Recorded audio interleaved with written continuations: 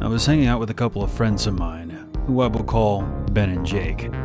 We ended up chilling in Ben's garage, drinking beer and smoking pot. Then Jake got the idea to go to an abandoned 2-story boathouse that was by the lake.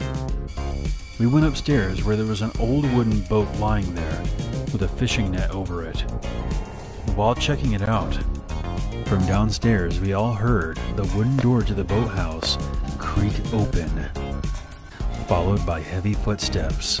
Jake went inside the wooden boat, and Ben and I followed. The man moved out of sight when he entered a small room adjacent to the boat. We suddenly ripped off the fishing net and made a break for it. "There you are," the man said as he emerged from the room and rushed at Jake.